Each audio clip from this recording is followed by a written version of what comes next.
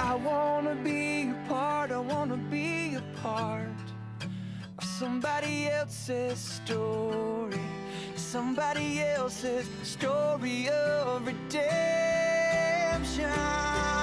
This hope in me was not meant to be contained inside.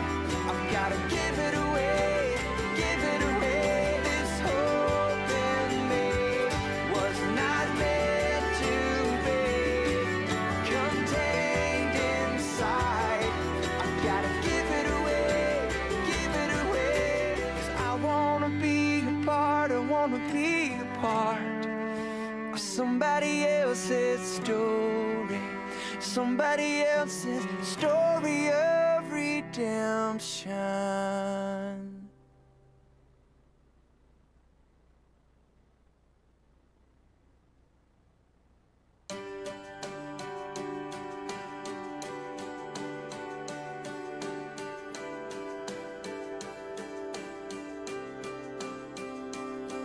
We bow our hearts, we lift our hands, we turn our eyes to you again, and we surrender to the truth that all we need is found in you. Receive our adoration, Jesus, Lamb of God. Receive our adoration. How wonderful you are. We choose to leave it all behind and turn our eyes towards the prize, the upward call of God in Christ. You have our hearts, Lord, take our lives. Receive our adoration, Jesus, Lamb of God. Receive our adoration. How wonderful you are. Every soul you saved sings out. Everything you've made resounds.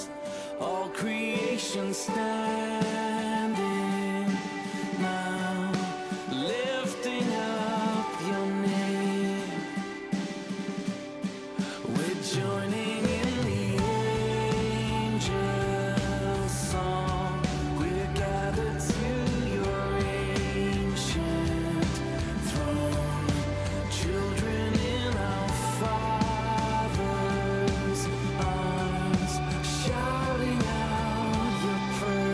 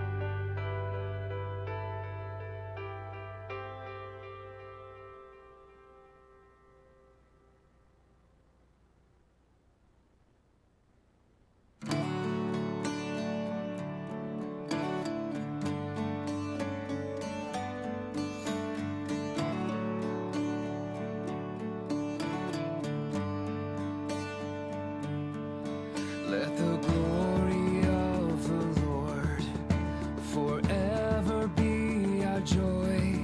May redemption be the theme of our song. For by grace we have been saved, and by grace we shall proclaim to the corners of the earth that Christ is come. Let the nations be glad, let the people rejoice, for salvation belongs to our God. Let the whole earth be filled with the praises of the Lord, for salvation belongs to our God. Let the nations be glad.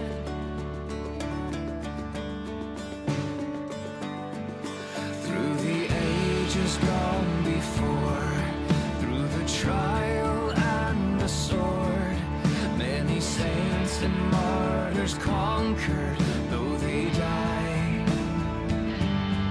Still we holding out the cross, crossing oceans, suffering loss, shall endure all things to win the crown of life.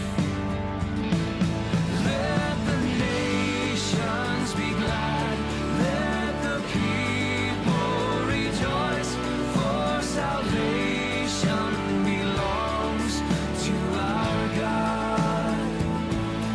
Let the whole earth be filled with the praises of the Lord, for salvation belongs to our God.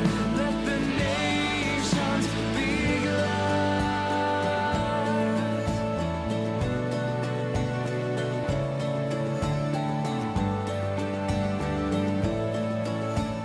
There isn't any, so Well, good morning, everybody. Let's stand up and worship the Lord.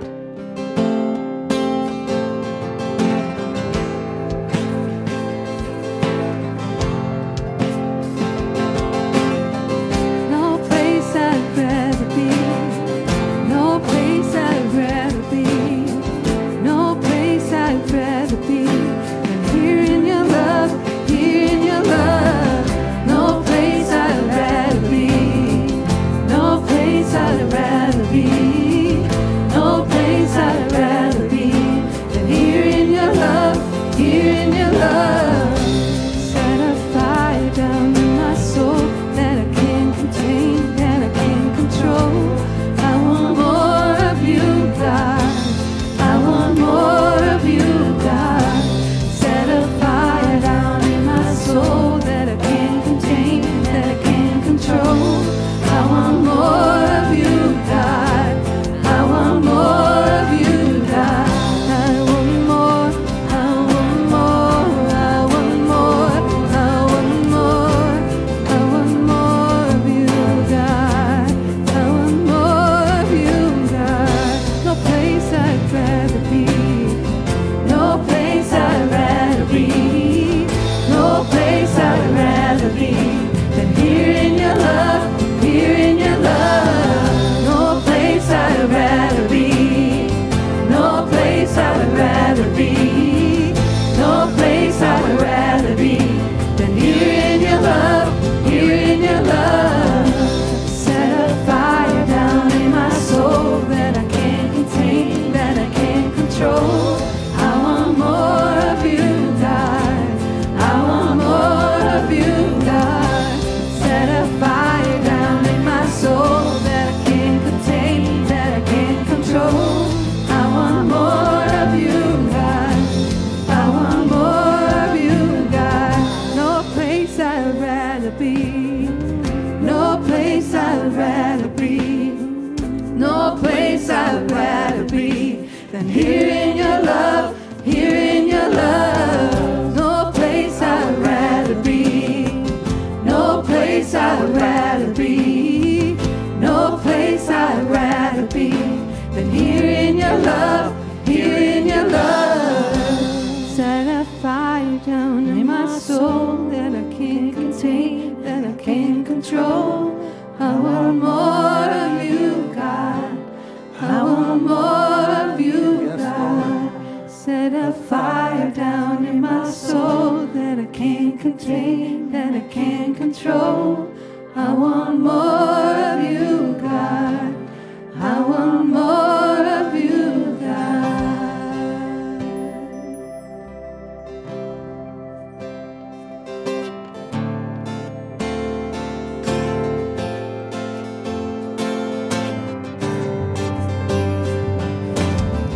Over the mountains and the sea, your river runs with love for me, and I will open up my heart and let the healer set me free.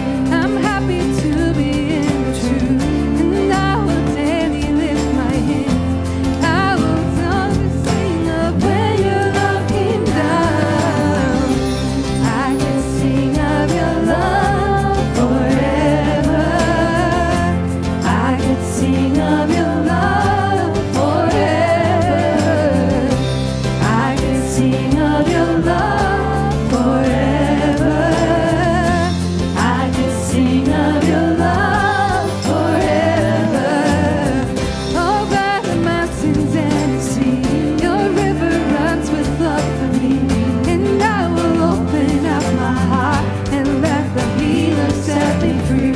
I'm happy to be in the truth, and I will daily lift my hands. I will always sing of when your love came down. I can sing of your love forever. I can sing of your love forever.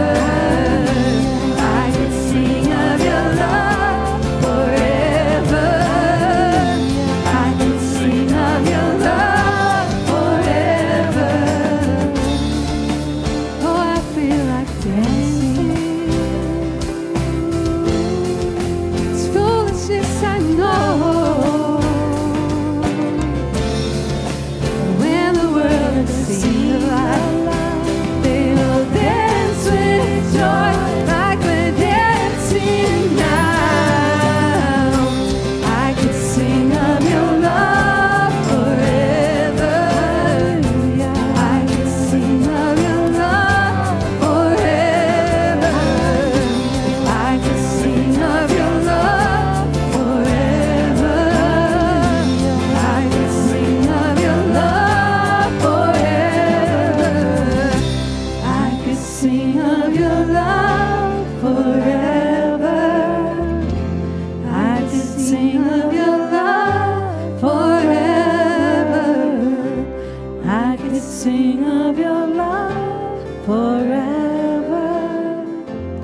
I could sing of your love forever.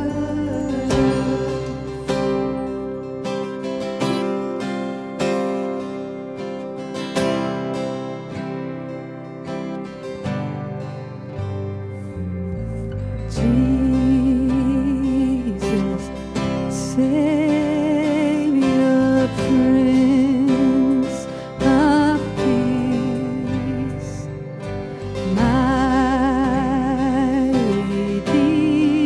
Redeemer, great High Priest, your holiness is hidden in the depth of my heart.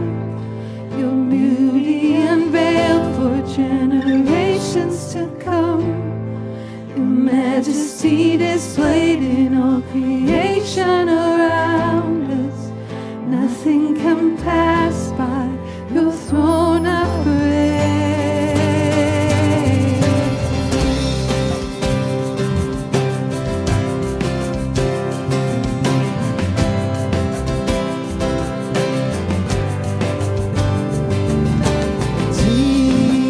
Jesus, Savior,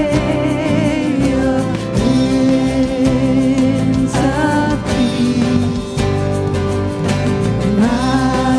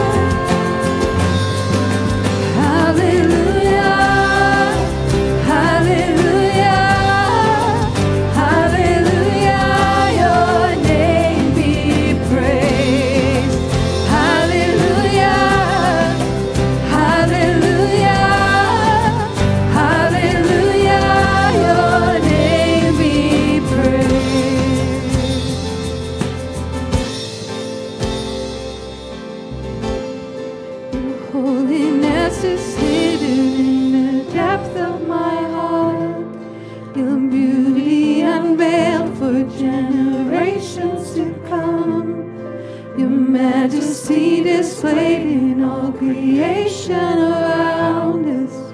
Nothing can pass by your throne of grace. Worship, praise, and glory. Here I am, your servant. Hallelujah, hallelujah, hallelujah. Your name be praised.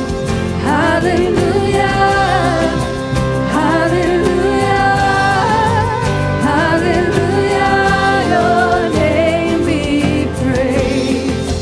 Hallelujah, hallelujah, hallelujah. Your name be praised. Hallelujah, hallelujah, hallelujah. Your name be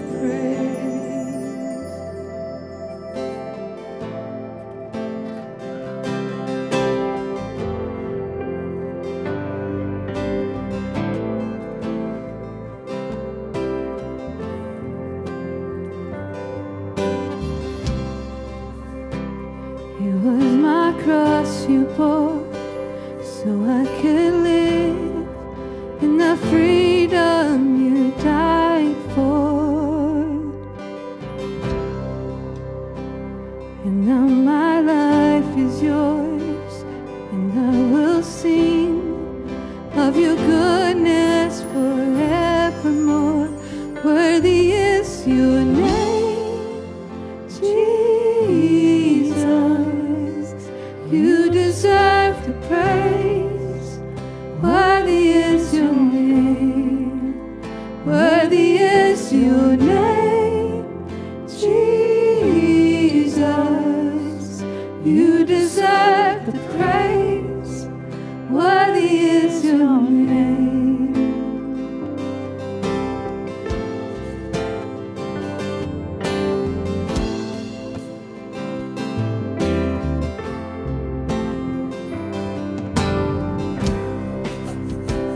And now my shame is gone. I stand amazed of your love undeniable.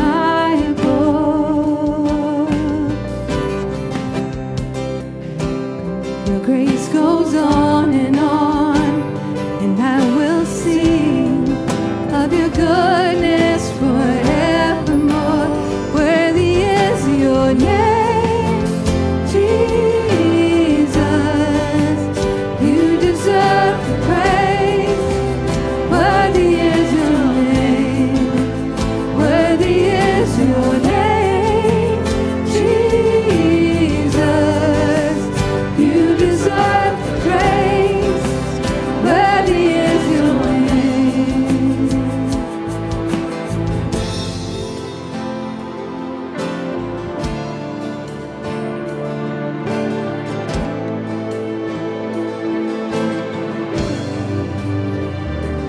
Be exalted now in the heavens as your glory fills this place. You alone deserve our praise. You're the name above all names. Be exalted now in the heavens as your glory fills this place. You alone deserve our praise. You're the name above all names.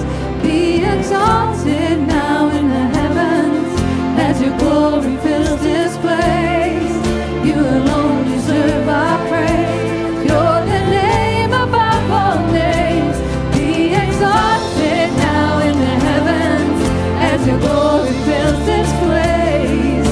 You alone deserve our praise.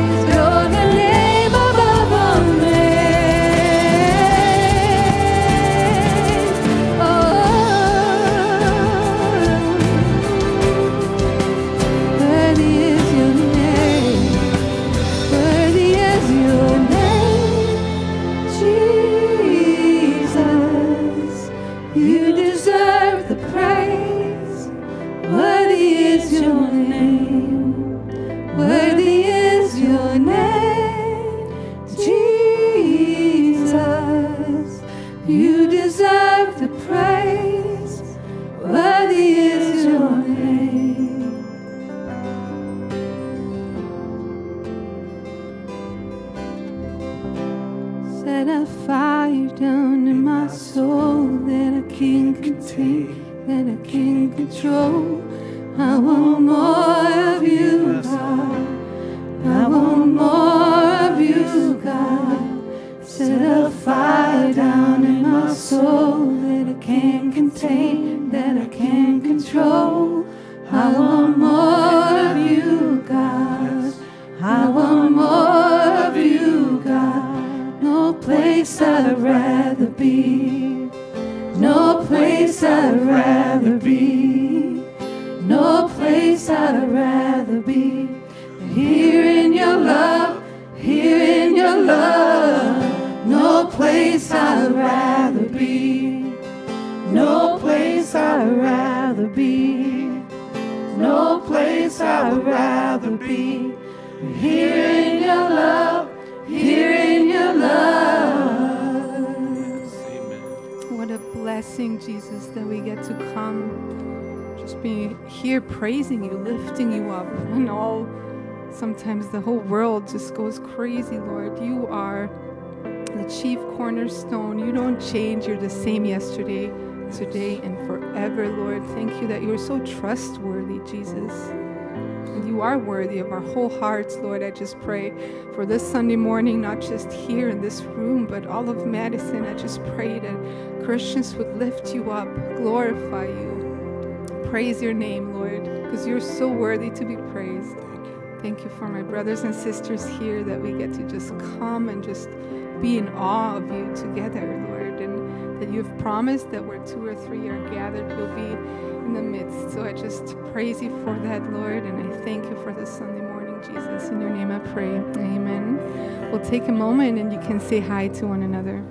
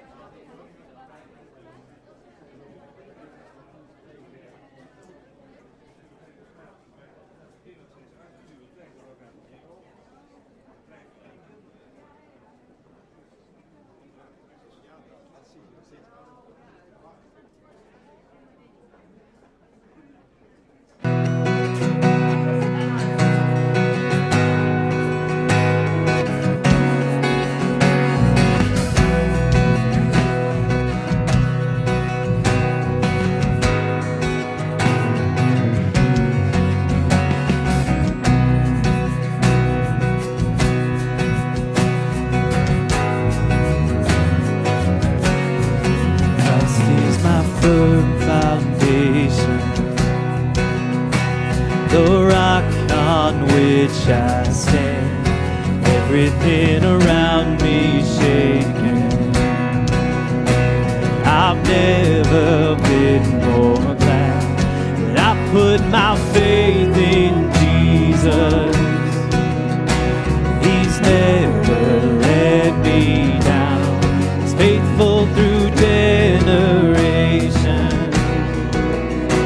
So why would he fail now? He won't. He won't.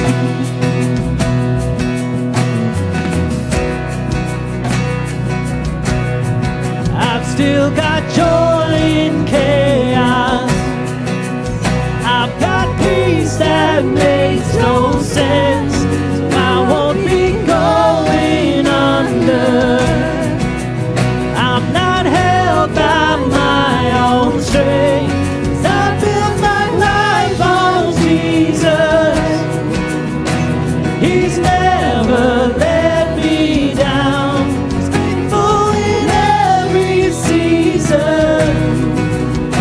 So why would he fail now?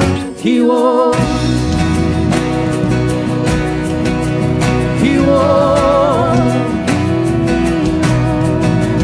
He won't fail. He won't fail. He won't.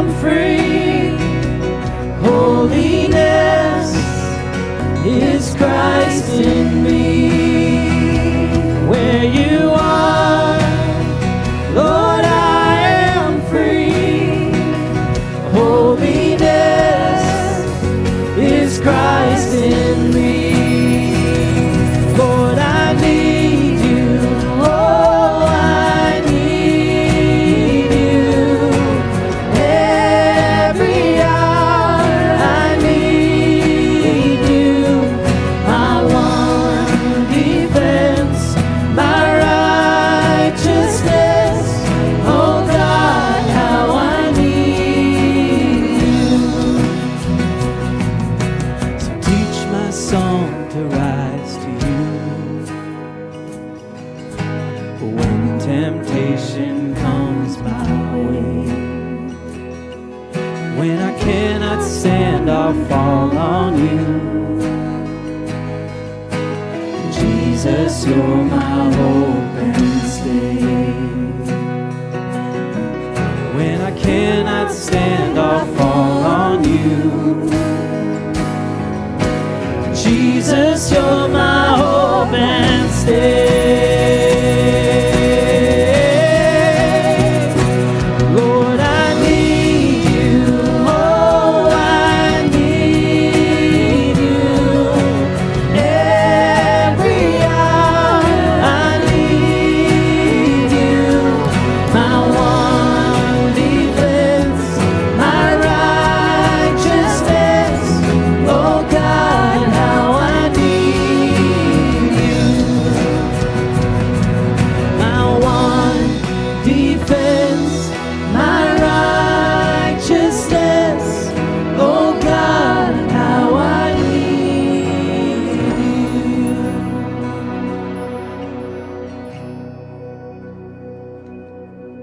Oh, perfect Son of God, in all His innocence, you're walking in the dirt with you and me.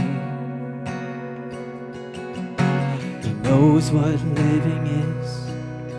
He's acquainted with our grief. A man of sorrow, son of suffering. Blood and tears. How can it be? There's a God who weeps. There's a God who bleeds. Oh, praise the one who would reach for me. Hallelujah to the Son of suffering. Some imagine you are distant and removed, but you chased us down in merciful pursuit. To the sinner you were grace, and the broken you embraced. And in the end the proof is in your wounds. Yes, in the end the proof is in your wounds. Blood and tears, how can it be? There's a God who weeps. There's a God who pleads. Oh, praise the one who would reach for me. Hallelujah to the Son of suffering.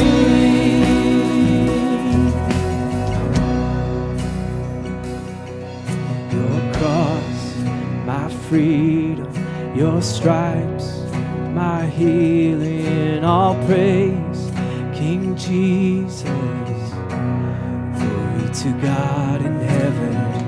Your blood still speaking, your love still reaching, all praise, King Jesus. Glory to God in heaven.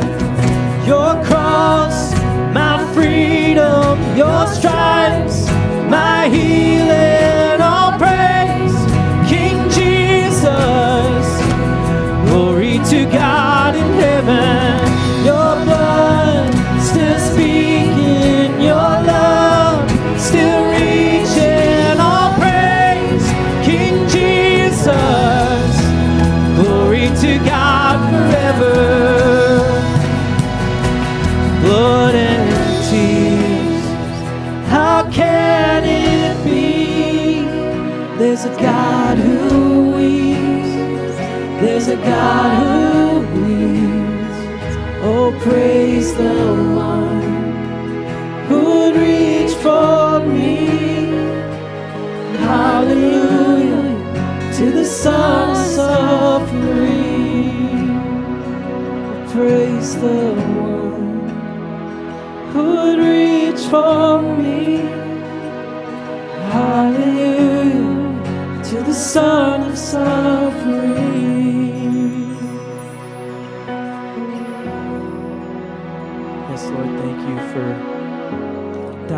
cross for us, Jesus, that you conquered the death of eternity that we should have been given.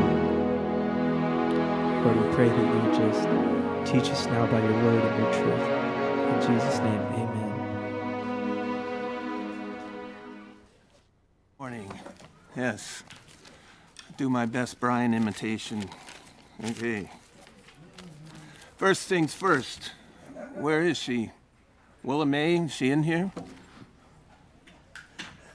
Well, it's her birthday, man. We got to sing to her.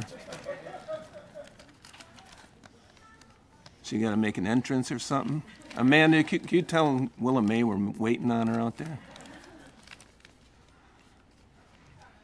She's coming. Gina, I think we need the trumpet.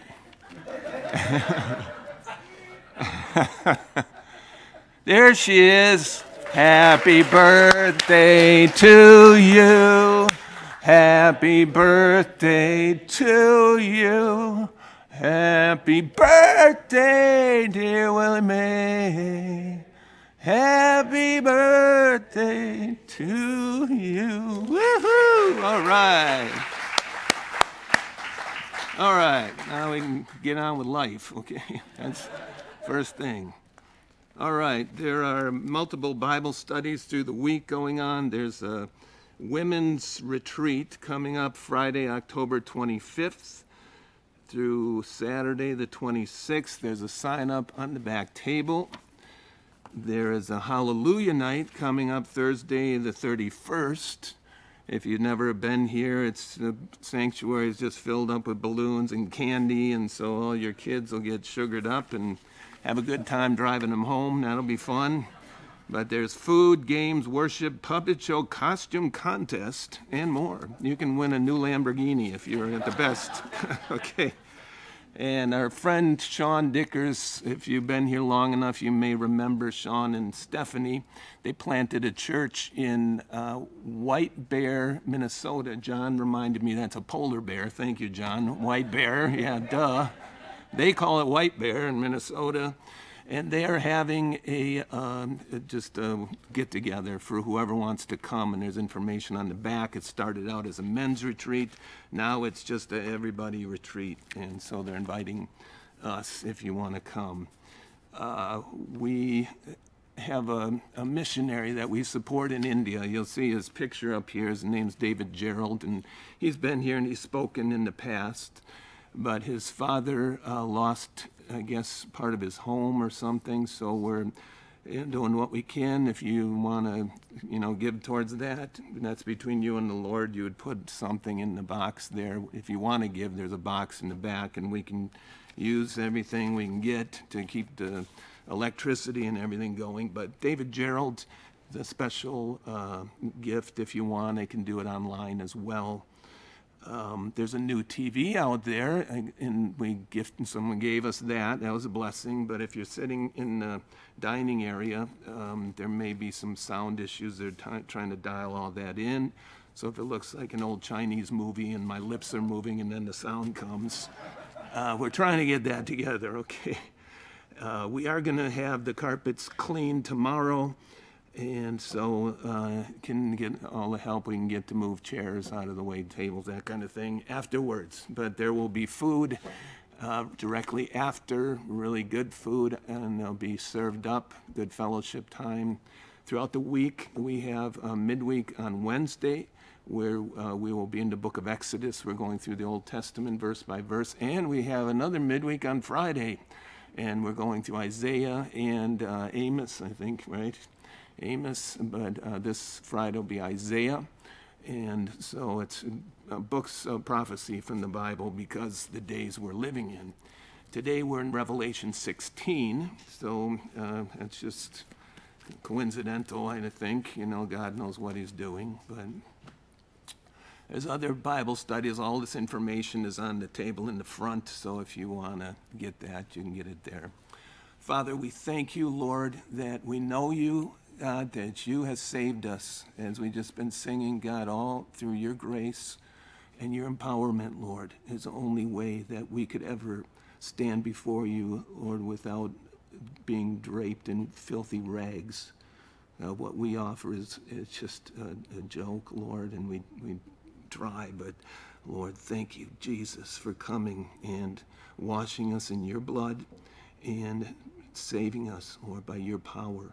And now you also sustain us and you preserve us and you keep us. And every day, Lord, even though I sin and fall short and fail, Lord, you hold us up by your grace.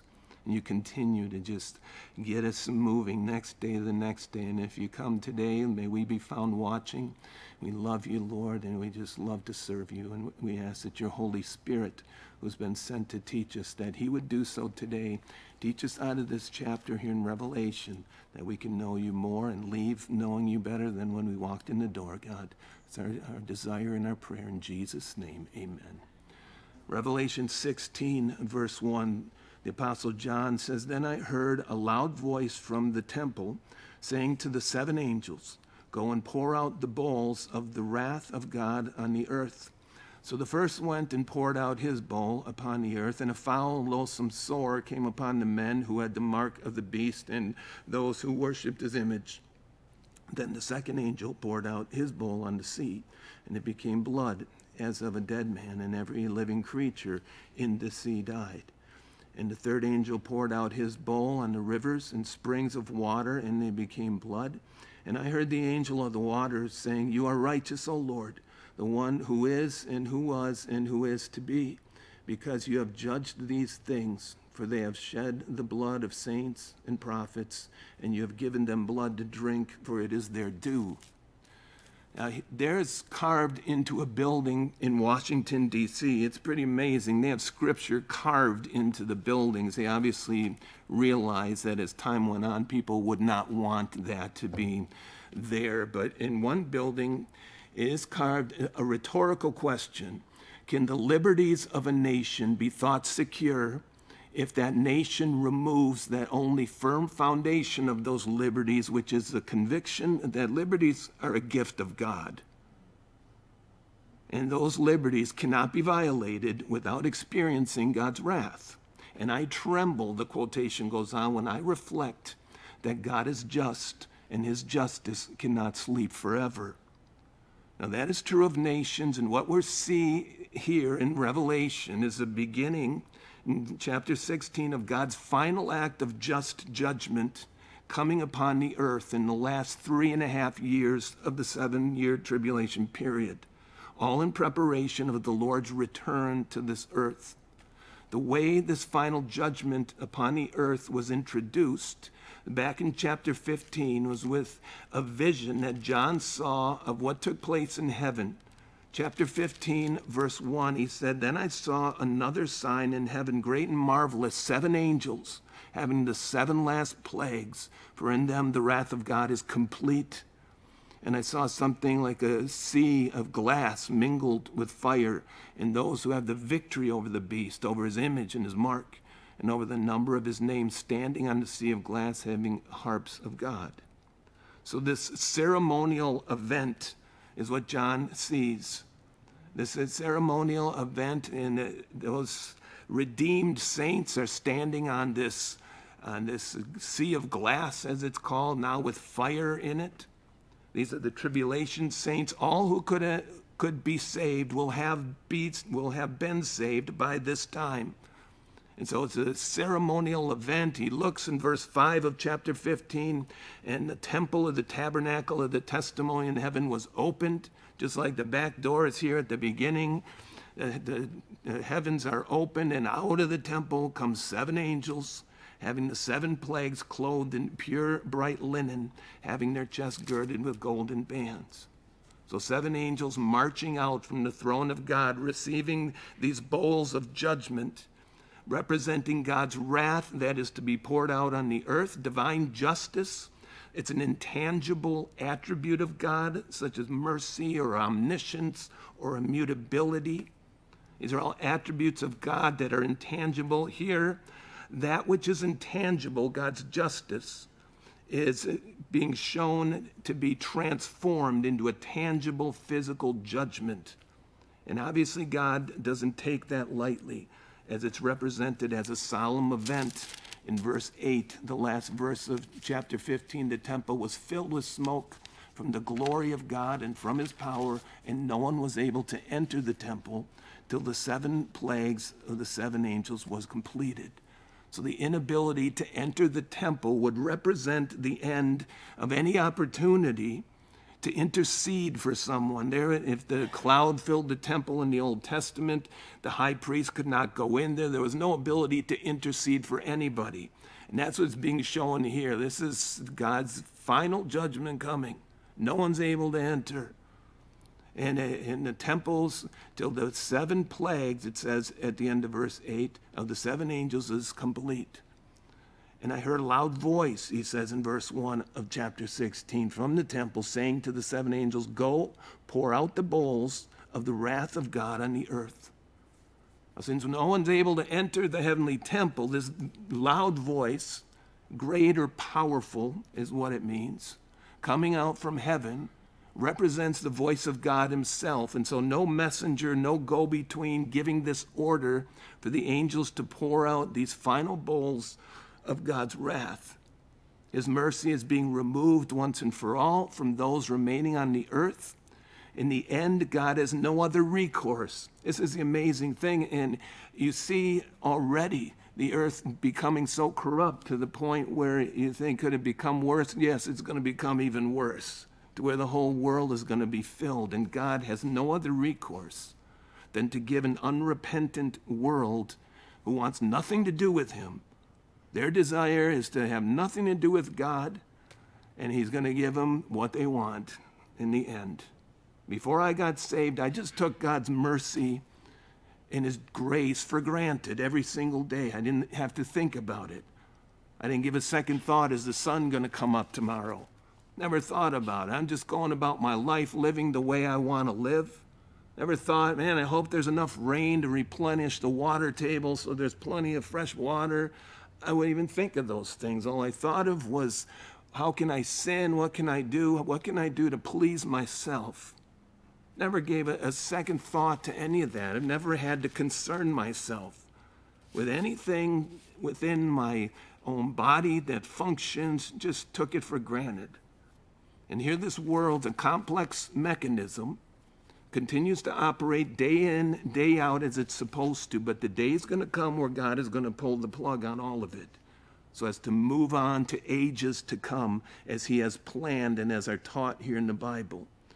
So as these angels march out, a very formal, solemn event, the first went and poured out his bowl, verse 2 says, upon the earth, and a foul and loathsome sore came upon the men who had the mark of the beast and those who worshipped his image. Now, if you've been following along, you know that there was a series of trumpet judgments earlier in the book of Revelation that depicted, judgments that came upon the earth in the first 3.5 years of this tribulation period. And there's a parallel between these judgments and those. The first trumpet judgment was upon the land. The second trumpet judgment was upon the sea. The third was upon the fresh water. Those judgments are now taken to their extreme. This first bowl judgment is poured out upon the physical land, literally, specifically those who still remain living.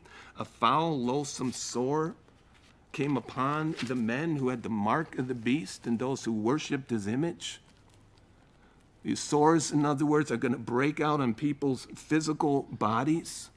Foul, that word in Greek, it means that they are evil, providing an appropriate description as the foulness within the people remaining on the earth manifests itself externally.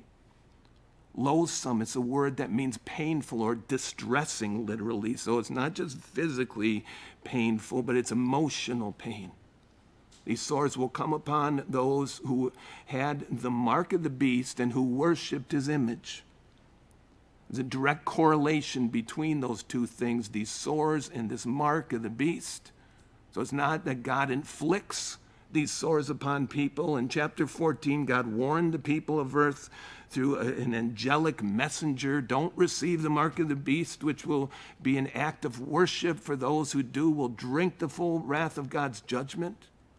Those who rejected that warning and said, I don't care, I'm going to take it anyway, they're experiencing the consequences of their conscious decision. That's what it's going to be at this point. People are going to experience what they want. They don't want anything to do with God. In verse 3, it says, the second angel poured out his bowl on the sea, and it became blood as of a dead man, and every living creature in the sea died.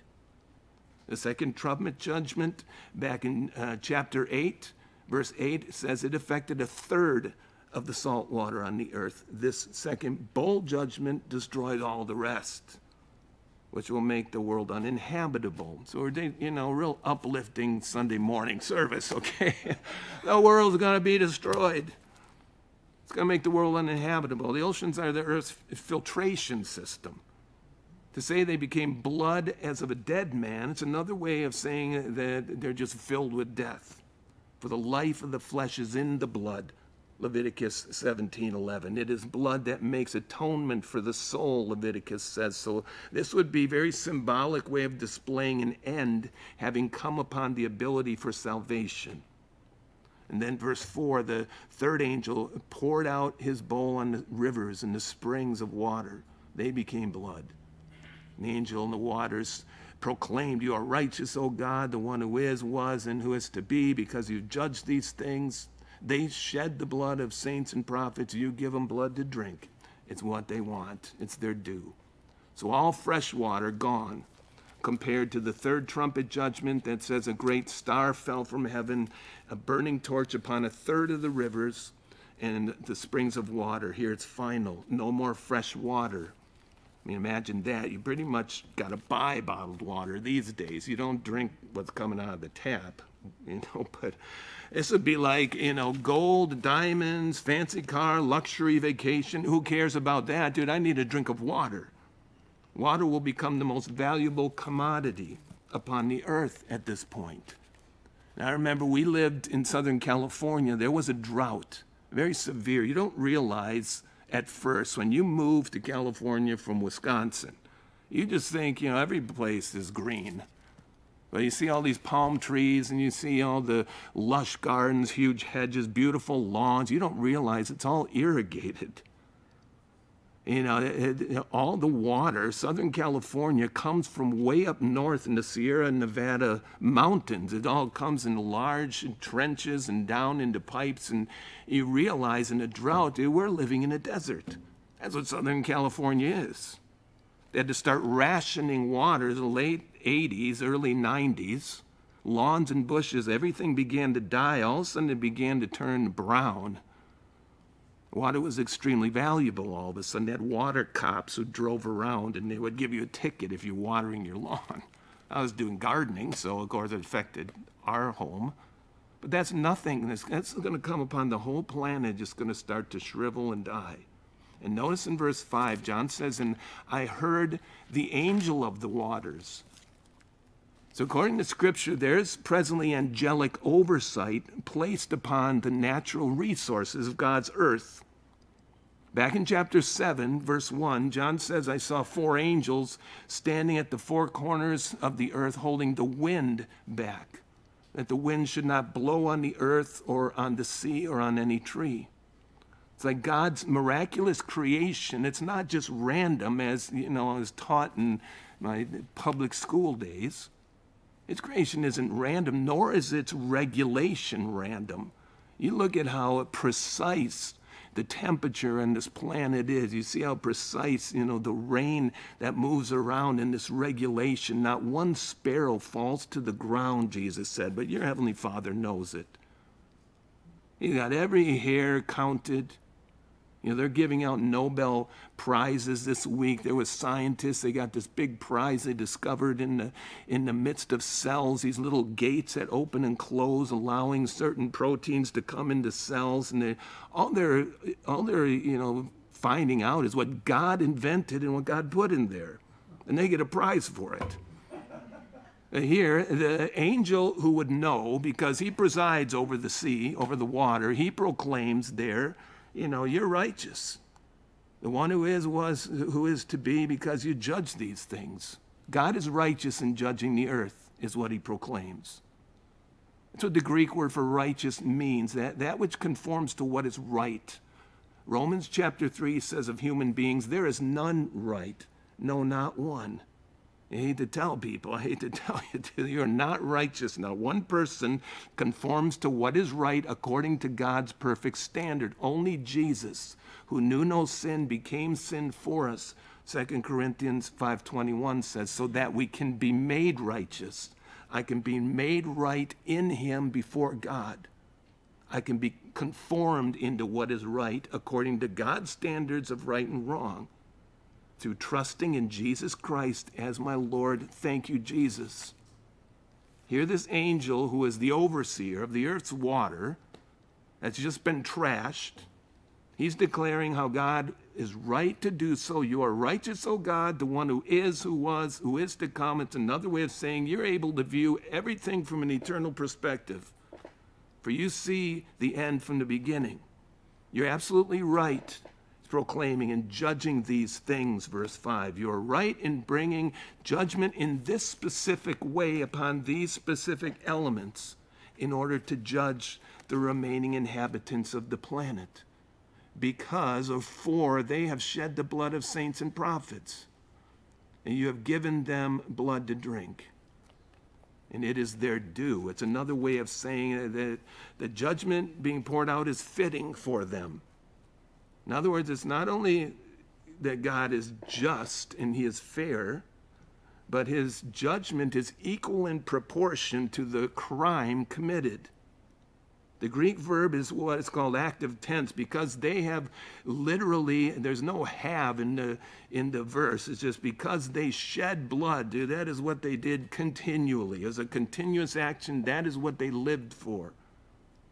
To shed the blood of anyone who serves God in this world and eliminate any convicting presence of God's Holy Spirit. That's who's going to be left on the earth.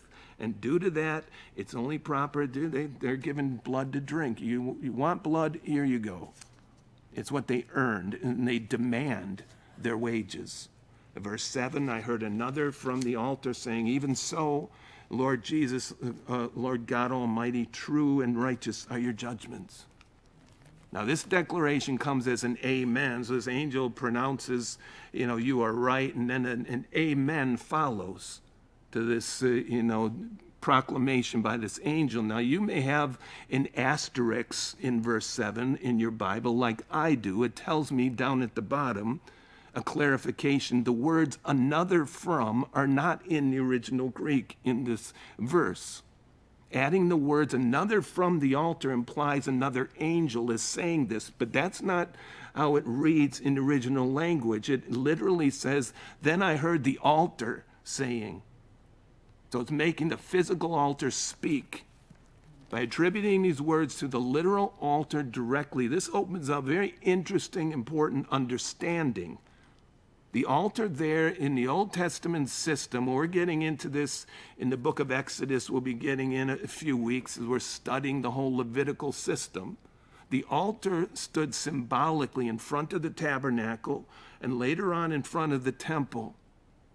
And it was a type or symbol of the coming cross. I have to go to the cross before I can enter into God's presence. And it's what that altar represented. It was a type or symbol. The blood that was spilt on that altar and the fire that consumed the sacrifice. It all symbolized God's judgment of sin, prefiguring the propitiation, as it's called, the satisfying atonement that then the priest could enter into the tabernacle. Oh, it all symbolized what our Lord did for us on the cross. Before the Father for our sins. Here that symbol is personified, is speaking for itself. Even so, because you have deemed these people, rejected your gracious offer. God provided escape from these judgments through the cross in advance. And those who rejected their judgments are true and faithful to be fulfilled, is what it says there in verse 7. You're righteous in keeping your divine justice. This is right. In verse 8, then the fourth angel poured out his bowl on the sun. Power was given to him to scorch men with fire. And men were scorched with great heat, and they blasphemed the name of God, who has power over these plagues, and didn't repent. So the fourth trumpet judgment, if you we're here in chapter 8, the fourth trumpet judgment affected the earth by destroying a third of its light source. Here with the fourth bowl judgment, the same light source is increased to where people are scorched, it says. That which was given originally for humanity's comfort and our care, with God regulating the proper distance of the sun and the amount of heat and everything that comes for that purpose. When that regulation is removed and God says, have at it, you run the earth by yourself, it becomes an instrument of punishment. No water, scorching heat, so of course people are going to cry out for mercy. Please, God, spare us, we're sorry, we didn't mean. But that's not the case. They blaspheme God. They blasphemed the name of God who had power over these things. You can imagine, you can imagine the language that's going to be going forth from people's mouth. They're not going to repent. They're not going to give God glory. They refuse. The idea is they know who is doing this. They know who it is who has such power to allow them to incur a punishment, and yet they blaspheme his name. They express reproach against God. They hurl accusations against his honor, against him personally, his name. Refuse to repent, to turn from their sins. Refuse to give glory to his name. And you read that and you say, oh, man, how sad. And remember, even when I first got saved 30-some years ago and reading that, man, could people become that hard? I don't think that anymore. I see that in the news. You see more and more people becoming like this, so hardened they hate God. Dude, 200 years ago or so, if someone said that they were an atheist, I don't believe there's any God, they'd be considered insane. I don't believe there's a God. Where are you from, man? I mean, and they'd be considered crazy. Then more and more people became atheists. Oh, I just don't believe in God. Especially here in Madison, Wisconsin. Welcome to, atheist capital. But see, now it's becoming more fashionable to just be, hateful to God, to hate him and hate all that he represents here on this earth. And that is what you see people becoming more and more. You can't just walk around and with a shirt on that talks about Jesus or something without people spitting at you or becoming angry. I mean, what's the problem? You got your, gross shirt you're wearing. But see, that is the one principle of those who reject God, the one thing they hold on all the way to hell with. I am my own, leave me alone. And God finally says, okay, you can have it. You can be alone. They're granted that. That will be the declaration of the whole world in the face of God's final judgment. Leave us alone. And the fifth angel, verse 10, poured out his bowl on the throne of the beast, and his kingdom became full of darkness. They gnawed their tongues because of the pain. They blasphemed the God of heaven because of their pains and their sores, and did not repent of their deeds.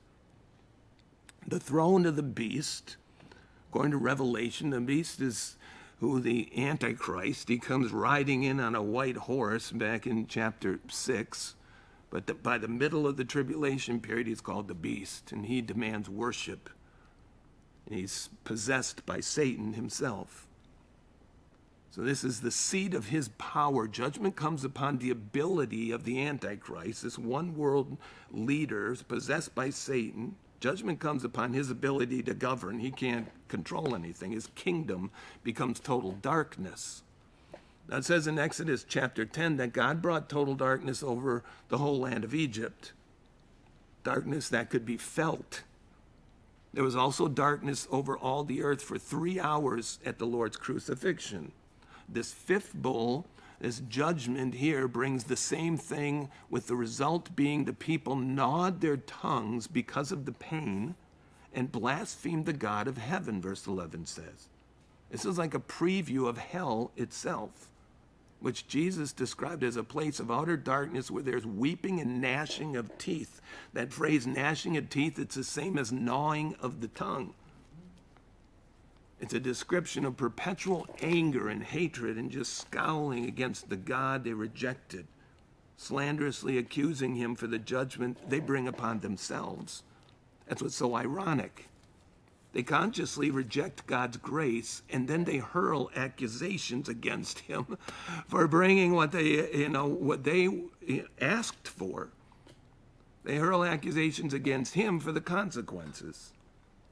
And there was this exhibit in an art gallery a while back. You might have seen as supposed modern art. I don't really get it, but it was in the news as an interactive artwork is what they called it. It was this chair with a shotgun attached to it. In order to experience the full impact of this work of art, as they called it, a person had to sit in the chair and you're staring at this rifle barrel, and it was loaded and it was fixed with a timer to go off at some random time in the next 100 years. It could go off in 5 minutes, it could go off in 50 years, nobody knew.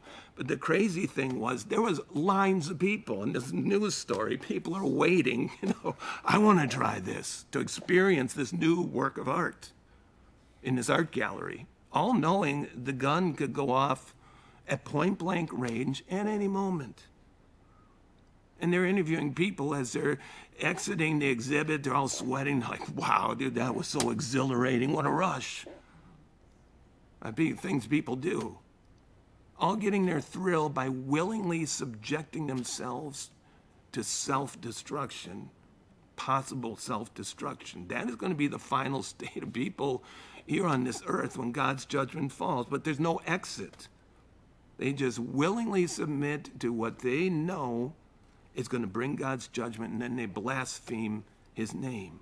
It says they were blaspheming God for their pain and their sores, plural, verse 11. It's the cumulative effect of these judgments. Each judgment compounds upon the last one, and yet people refuse to repent. They're so hardened in their sins. And verse 12 says, then the sixth angel poured out his bowl on the great river Euphrates, and its water was dried up, so that the way of the kings from the east might be prepared. The river Euphrates would be equivalent to the Mississippi being dried up. That's how big this river is. This is done so as to allow for a mass advancement of troops. God's done similar thing in the past. He parted the Red Sea, according to Exodus chapter 14, to allow the children of Israel to go through on dry ground. At the time of Joshua, the Jordan River was stopped to allow the Jews to enter the promised land, Joshua chapter 3. The same thing is prophesied here is happening in the future, not to God's people, but so the way, it says in verse 12, of the kings from the east could be prepared. Now, throughout Scripture, kings from the east refers to rulers from Mesopotamia. Babylon is where the area is known throughout the Bible, modern-day Iraq. Like those who came to visit Jesus, Matthew 2, the three wise men, they were the kings from the east. These kings are like kings with armies. They come from eastern Iraq, Iran area, and they're going to receive supernatural event to be able to move their troops over to the land of Israel, which is where they end up. Now, this is where, we're just going through Revelation verse by verse. We're studying Isaiah and other prophecies in the Old Testament. When you pull all these things together, this is where you see the things going on in the Middle East are not coincidental either. They're not random. The things that are going on with Israel and Iran and Russia and all these things are being put into place, all the pieces. If you study Bible prophecy, you see that we're living on the cusp of these things coming. And along with it, we've been told what the societies of the world are going to be like. The things that you see in society, you think, I can't believe people live this way or they believe these things. It's all been prophesied in the Bible saying this is how people are going to be right before this time. It's all going to be pulled together, and this Antichrist, there's going to be some guy that is going to rise to world power in the future. He's going to say, we got to once for all destroy Israel. They're trying right now, and even our government, unfortunately, is telling them, dude, you got to quit defending yourself. It's crazy. But why Israel? Why aren't they all forming against, Botswana or someplace like that? Because Israel is the focal point of where everything is heading. There's going to be a time where these armies are going to finally gather. All these armies, will see more of this as we get further along. And we'll see more of it in the book of Isaiah and in the Old Testament prophetic books as well. But here, this sixth bowl judgment, God is actually helping the enemies of Israel. We saw Friday, Isaiah chapter 28. It was like extra credit. If you want to see, Isaiah 28:21 spoke of this. It called it a strange work, an unusual act that God would work on behalf of Israel's enemies. And we developed that in that book, and it spoke more in depth actually about what we're reading here. How Israel's going to make a covenant with the Antichrist. They're going to make, a contract with this world leader to finally, they think it's going to bring some kind of peace, but it's going to seal their fate. And the Antichrist is going to turn against them, and he's going to get all the armies to once and for all bring a final destruction. And so it's not just a physical battle. It says in verse 13, and I saw 3 unclean spirits, so demonic spirits like frogs, coming out of the mouth of the dragon, out of the mouth of the beast, and out of the mouth of the false prophet. For they are spirits of demons performing signs which go out to the kings of the earth and the whole world to gather them to the battle of that great day of God Almighty. That phrase, and I saw, in verse 13, it introduces a digression, this series of bowl judgments. It comes up to the 6th bowl judgment, and now there's a digression for like 2 chapters. And again, if you are here following along, you can see this. There's a digression between the 6th and 7th seals being opened. Earlier in the book, there's a digression between the 6th and 7th trumpet judgments. And now there's a digression here, and it's going to go into chapter 17 and 18 and explain, this Babylonian system that God is judging. But I saw, and John says also, he sees a vision, a digression. Because when these armies are gathered together, if you turn ahead to chapter 19, verse 19, this is where the digression ends. And it says in chapter 19, verse 19, and I saw the beast and the kings of the earth, those who are gathered in their armies, gathered together to make war against him who sat on the horse and against his army. And that's where it picks up again. So if you, wondering, why is this, all of a sudden drop out? It's a digression that goes all the way to that verse 19. This is the result. They're going to find themselves fighting against the Lord as he comes back. These kings of the east, it says back in chapter 16 that they had these 3 frogs or unclean spirits, the beast, the false prophet, and the dragon, Satan. Those 3 are removed. And so then it says back in verse 16 that I saw the 3 unclean spirits, verse 13, coming out of the mouth of the dragon, which is Satan, the mouth of the beast, the Antichrist, out of the mouth of the false prophet. This has been referred to as the unholy trinity that's going to be operating upon the earth in the second half of the tribulation period. They are the spiritual force that will be manipulating all physical events while God is judging the earth. As is seen in verse 14, and the spirits of demons performing signs will go out to the kings of the earth, so they're going to gather all these armies together. And there be passages, is what lead many, to believe that the Antichrist is going to have his headquarters there in that eastern Mesopotamian area, the Babylonian area, what is modern-day Iraq. The whole world is called to the battle. All these earthly armies, the place they're called to, according to verse 16, they're gathered. They gathered them together to the place called in Hebrew Armageddon. Now, many people obviously never study the Bible. They talk about the Battle of Armageddon. But this place called in Hebrew Armageddon, the place is not the location of the battle. This is just where they gather all the armies, and we'll see that. Now, many battles have been fought in this location there in the Promised Land, but this is not a battle. The word Armageddon in Greek means the hill of Megiddo.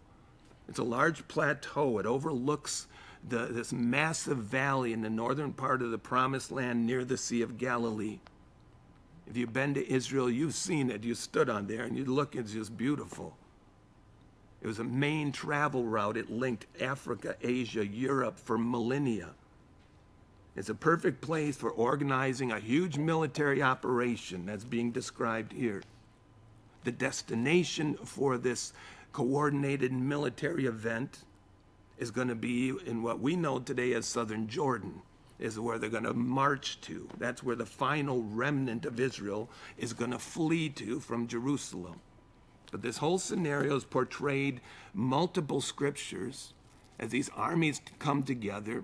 One in particular, if you turn to the Old Testament to Psalm 2, about in the middle of your Bible, Psalm 2 describes this prophetically.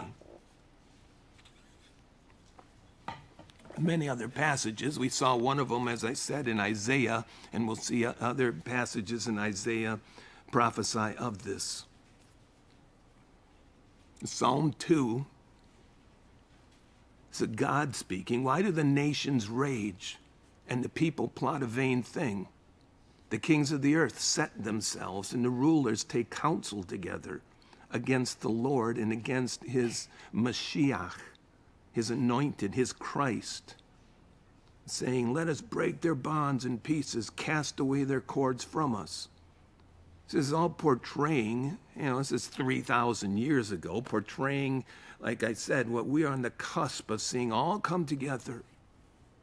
And the Lord looks upon it, the kings of the earth are gathering together. We're going to destroy God once and for all. Verse 4 says, he who sits in the heavens is going to laugh. The Lord will hold them in derision. Like, you got to be kidding me. Look at this. They're going to beat me. And he shall speak to them in his wrath, and distress them in his deep displeasure. Yet, or I have already set my king on my holy hill Zion. It's a done deal. I will declare the decree. Now, the wording in the original language switches here. First is the Father speaking. Now here is the Son. And this is quoted in Hebrews chapter 1 as speaking of Jesus, saying to the Father, I will declare the decree. The Lord has said to me, you are my Son. Today I have begotten you. Ask of me, I will give you the nations for your inheritance, is what the Father had said to him, and the ends of the earth for your possession. You shall break them with a rod of iron. You shall dash them to pieces like a potter's vessel. Now therefore be wise, O kings. Now he's speaking to people of the earth. It's like the Trinity speaking. The Father speaks, the Son, now the Holy Spirit. Speaking to the people of earth, be wise, be instructed, judges of the earth, serve the Lord. Serve him with fear, rejoice with trembling, kiss the Son. In other words, make him your object of devotion. Jesus Christ, lest he be angry and you perish in the way when his wrath is kindled but a little. Blessed are all those who put their trust in him. Amazing prophetic psalm, and offers God's perspective of this coordinated military invasion back in Revelation 16, as you turn back there. Right at the moment, from God's perspective, it's a joke. Right at the moment that these armies of the earth are gathering together on an earthly level, I'm sure it's going to look very intimidating. Extremely. Again, as Isaiah 28 we saw on Friday, it says it will be a terror just to understand the report, to hear the news of this. But right at that moment, here in Revelation, there is interjected into this prophecy the words of the Lord himself there in verse 15. It's like the Lord interjects his words. Behold, I am coming as a thief. Blessed is he who watches, keeps his garments, lest he walk naked and they see his shame. as is going to be seen in chapter 19, he is indeed coming, and he is the one that these armies are going to be wiped out by. But the Lord's return to the unbelieving, unaware world is going to be like a thief in the night, he's saying. They don't even understand it. It's going to be unexpected to these gathering armies. They're going to be expecting to come and eliminate Israel once for all.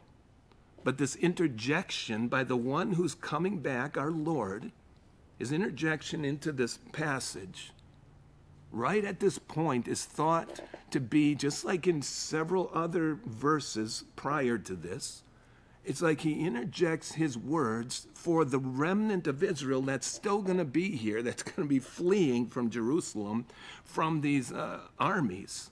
It's for their encouragement.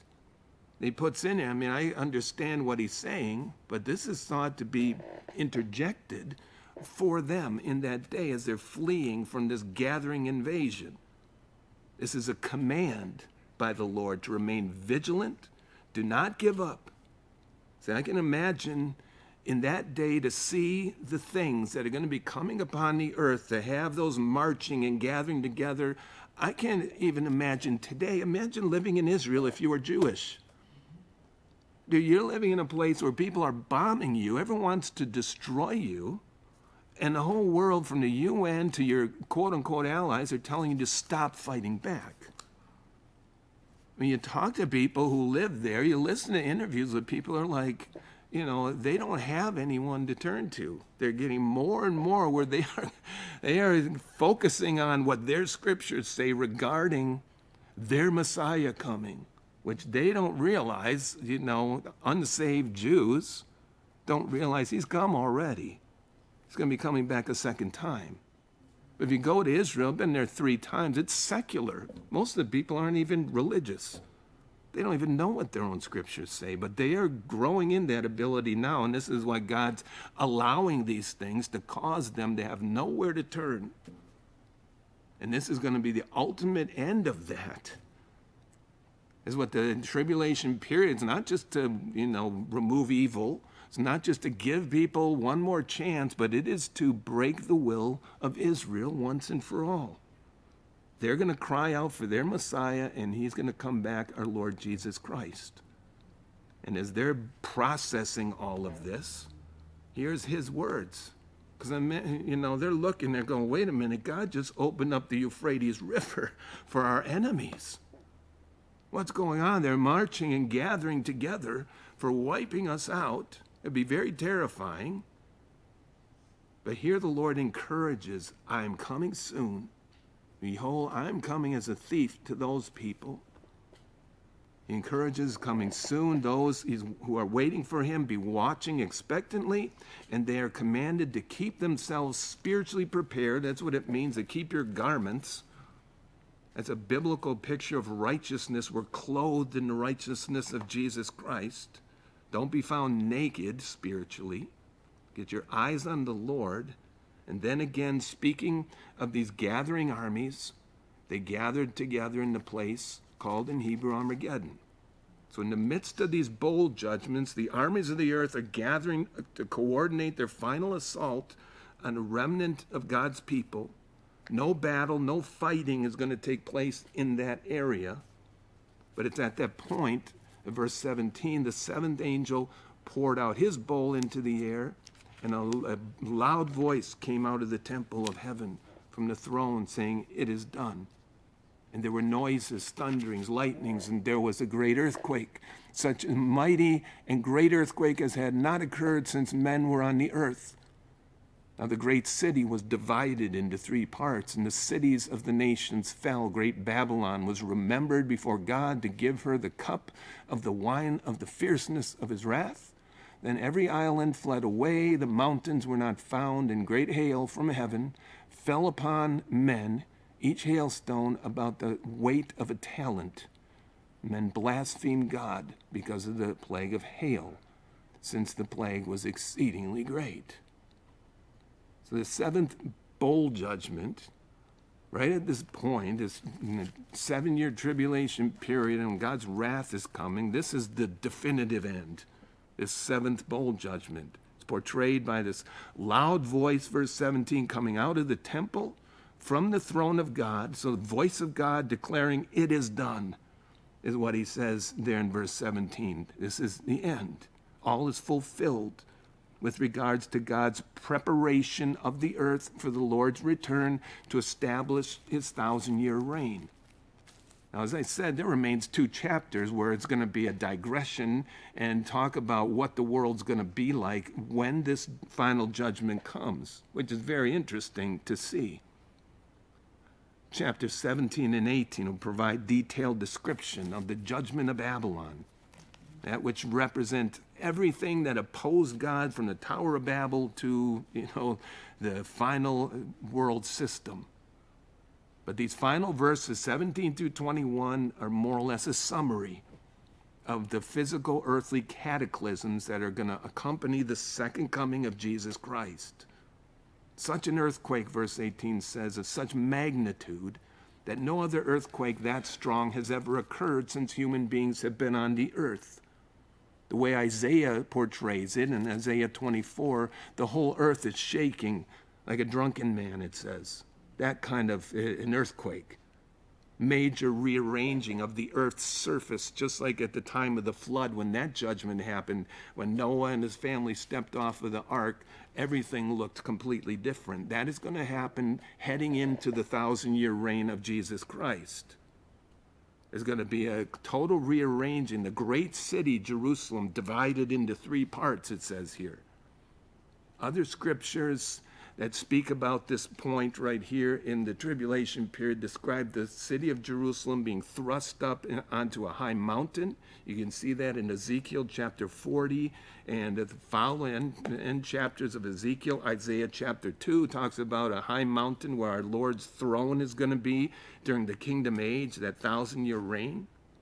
Other earthly cities are going to be leveled, verse 19 says. Islands, mountains are going to disappear, all in preparation for the Lord's coming kingdom. And it's also at that point, great Babylon, it says in verse 19, is remembered to give her the full cup of judgment, wipes out all those who oppose God. Now, if this was something that, wow, that seems like a fantastic story and couldn't possibly happen, again, you see the things leading up to this already being put into place today. And that's the things Jesus told us to look for in what's called the Olivet Discourse. As you see wars and rumors of wars growing, if you see pestilences, you see earthquakes, you see famines, and these types of things, you just watch the news someday. Look at how many places floods are taking place on the earth today. Look at the different diseases that are plaguing the earth and growing together. Jesus said that's just in preparation of this 7 years. Before this comes, this is going to be God's judgment. Before that comes, he's going to take his church off of this earth. And so you want to make sure that you are a member of that church. It's such a significant event. He's going to spend 2 chapters describing the destruction of Babylon. But the chapter here ends with, God's going to send 100-pound hailstones on people. They're left on there. They don't cry out for mercy. They're not going, oh, God, please have mercy. They blaspheme God. This is the state of the people who will be left here. They're going to play because the plague of hail was exceedingly great. Not great as in wonderful, this is great, but great as in enormous, an enormous plague of hail. You don't want to be here. If you're not saved, today is the day to get saved. Now, they had a great hurricane this week. His name was Milton. Again, not great as in wonderful, but great as in enormous. They were considering establishing a new category. We never seen one this big. Dude, let's make a category 6. And the authorities were telling people, evacuate now or you're going to die. It's not, you're going to be taking a chance or, may not make it. You will die if you remain in the path of this hurricane. That's why God provides scriptures like this. There is an end coming. What we live in right now is not heaven. It is not the final result. If I try to make it heaven, if I try to make earth, everything that I want, all my pleasure, fill it with all of my, desires and all those things, I am wasting my time. The Lord could come back this afternoon. And what if he did? Would you be ready, or would you be on, some kind of website trying to get your fulfillment out of something? If he came back tonight, would he be the object of your desire, or would it be some earthly thing? I know so many believers, you talk to them, yeah, I'm a Christian.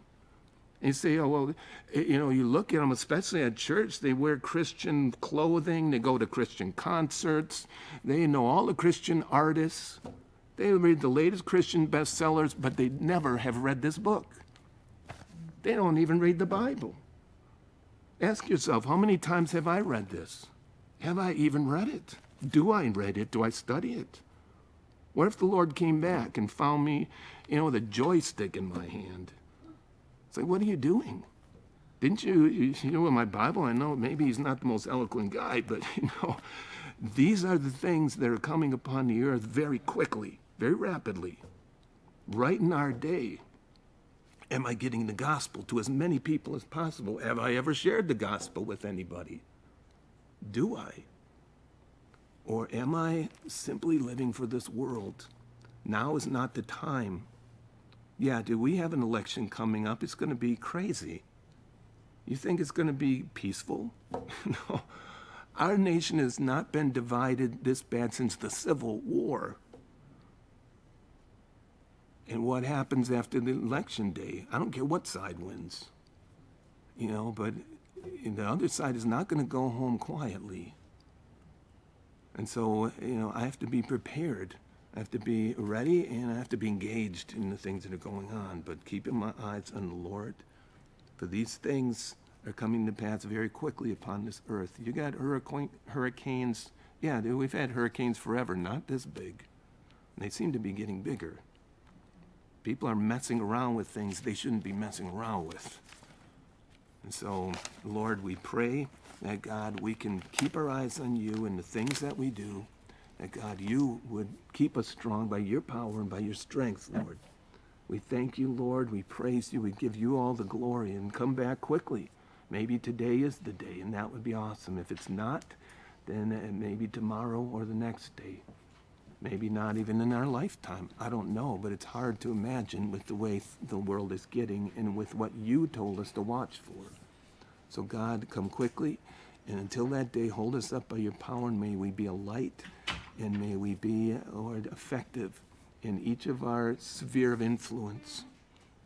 And as we break into prayer right now and make that just a corporate time of praying together, may it be a powerful time. May we pray in one accord and fix our eyes upon Jesus Christ as of one body. We love you, Lord. We praise you. Thank you for giving us a heads up and telling us ahead of time what's to come. We pray all of this in Jesus' name, amen. All right, we're going to stand at the end of service. We have corporate prayer. So if you're visiting, pray together. We're not like everybody in one group, but different groups. We're going to have a time of everybody praying in one accord in different groups.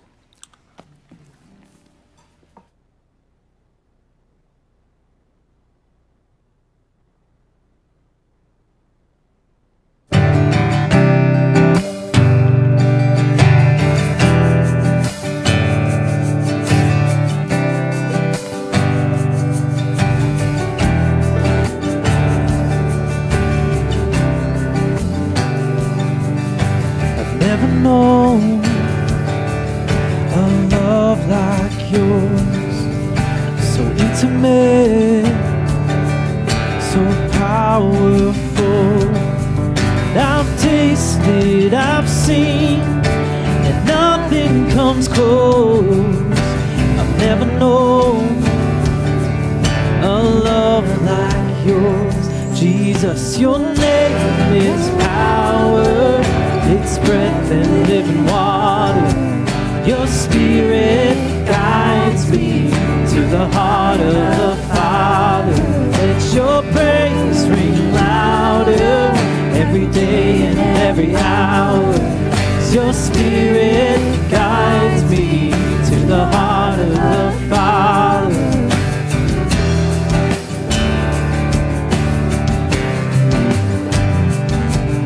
I've never felt at home like this, just like a child, so innocent. Now I'm safe inside your arms, 'cause you won't let go. I've never known a love like yours, Jesus. Your name is power, it's breath and living water. Your spirit guides me to the heart of the Father. Let your praise ring louder every day and every hour. Your spirit guides me to the heart of the Father. Sing praise. We sing praise. We sing praise. We sing praise.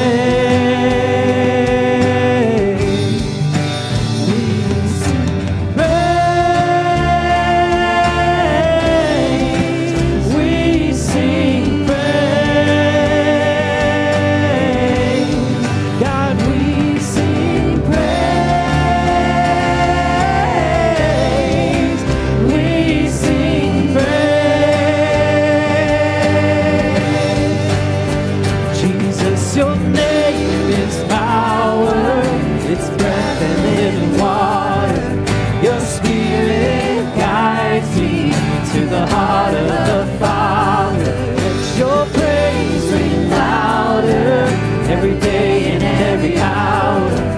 Your spirit guides me to the heart of the Father.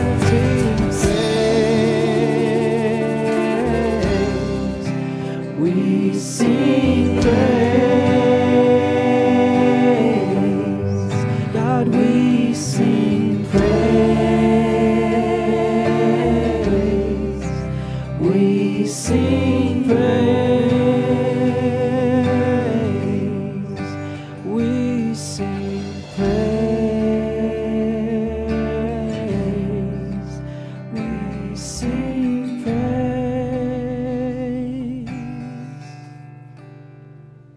Yes, Lord, we praise and honor you.